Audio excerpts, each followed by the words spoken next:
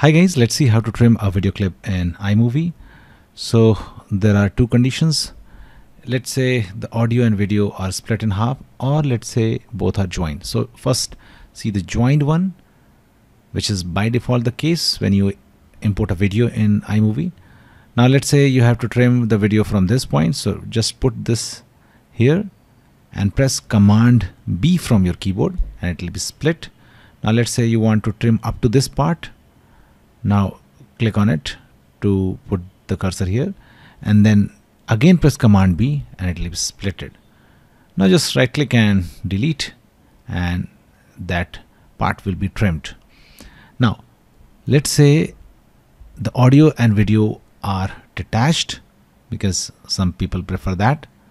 So in that case you have to be sure that you're not only splitting or trimming the video part but also the audio part, otherwise it'll get mismatched. Let me show you how.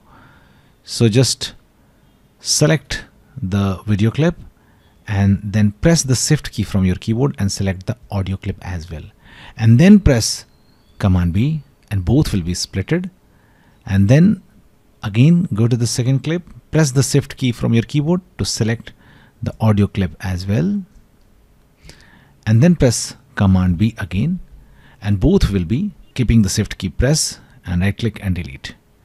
That's it guys. Please do like the video to support us, and thanks for watching the Geek Page.